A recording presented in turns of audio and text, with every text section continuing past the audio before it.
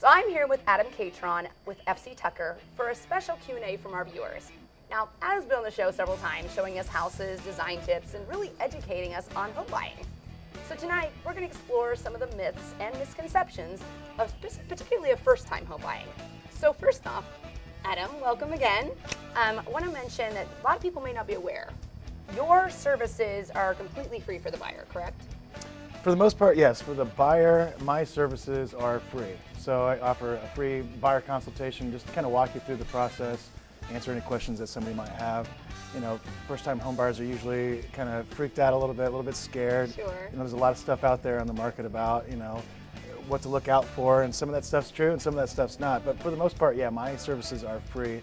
So my representation, me, you know, negotiating for you on your behalf is completely free. I get paid from the seller. So one of the things that they don't really realize is that the listing agent who's going to be listing the home is actually kind of incorporating my compensation into the overall fee that they're charging the seller. It's one of those things where buyers just don't worry about that, you know. Just First-time buyers, right? Well, any buyer.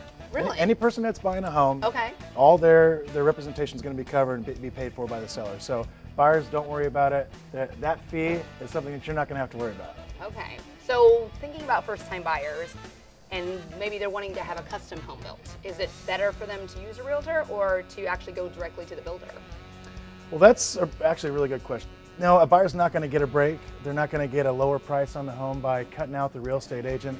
I think if anything, it's kind of hurting them in a way because they don't have that professional giving them guidance on, you know, maybe some things to do to the home. Right. One of the big ones is, you know, somebody wants to kind of save money on doing the purchase by doing a 2-car versus a 3-car garage. Yeah. Well, that's not where, in today's day and age. Yeah, and depending on the neighborhood, that could Right. be true. Right. But most of the time, I could come in and say, you know, you need to go for the 3-car garage. That's where you're going to get that resale value. So it's a total benefit to have a professional there, and it doesn't cost them again on the buy side for building a home. For someone that's a first-time buyer, for example, what are the first steps they have to take?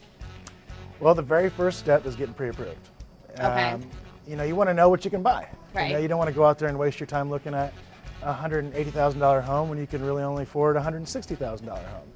You don't want to get into a home to where every paycheck that you get goes right back into the mortgage payment. When I do my buyer consultation, I talk about, you can ask the seller, give me a copy of your bills. I want to know, what are your monthly bills look like?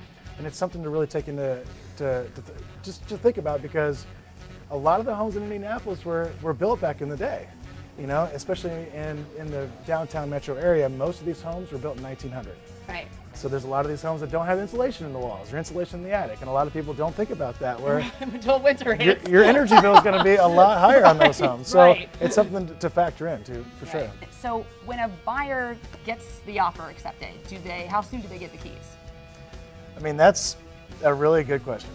You know, timing is everything. Right. You know, with schools, jobs, there's all kinds of things that kind of come into play. So timing is they want to get into the home as fast as possible. Right. They just accepted our offer. That means we can have free reign of the home. Well, no. You're going to get the keys at closing day, which usually takes about 30 to 45 days. All right. Okay, well, that's not horrible. It's not a long. It's not a long period, but that's where doing this early, coming up with a game plan early, is really going to set you up for success, because a lot of people don't think, okay, I've got 45 days from when they even accept the offer. You know, so you got to look for the house, you got to find the house, make the offer, get it accepted, and then there's that 45-day wait. So planning ahead of time is going to be key. But yeah, once you sign the paperwork at closing and the deed actually gets signed over to you, that's when you take ownership, and that's when you get free reign. You can move in, start painting, and knock out any wall that you want to knock out.